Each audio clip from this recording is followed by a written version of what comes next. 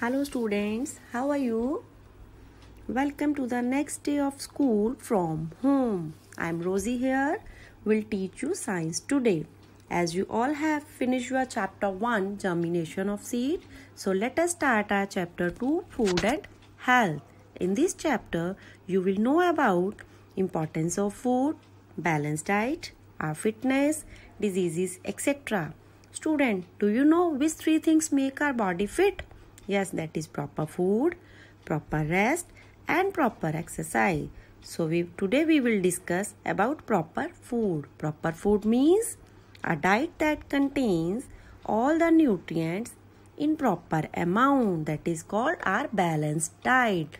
This thing you have already read in class 4. So now what are nutrients? Nutrient means the essential substance present in our food. They give us energy. They help us to grow. So nutrients are proteins, vitamins, carbohydrates, fats, minerals and roughage. They are very important for our body.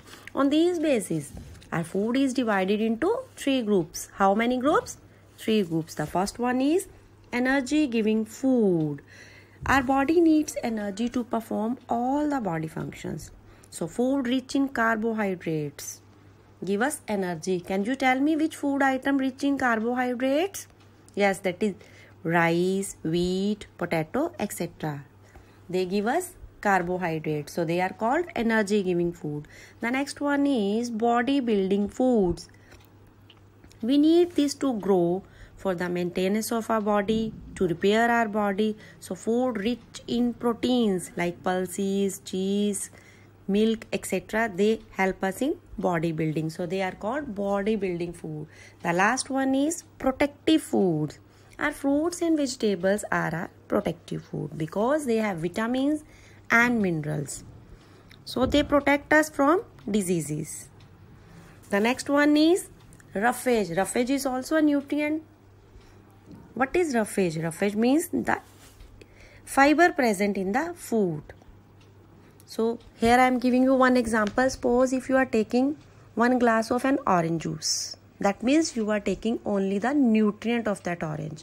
But if you are eating that orange also, that means with nutrient you are eating that roughage part also. So this is the difference between the nutrients and the roughage.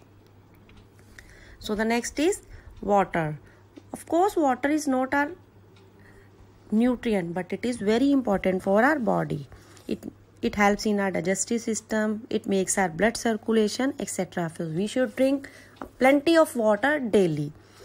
So student, here today's discussion is over. So now I am giving you one very interesting activity.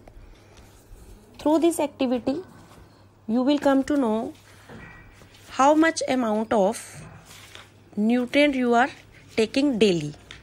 So try to do this and see in morning, in breakfast, in your lunch or in your dinner, which nutrient you are taking in maximum numbers, and giving you some questions related to today's explanation. So see that and try to form something more. Okay students, take care and bye bye.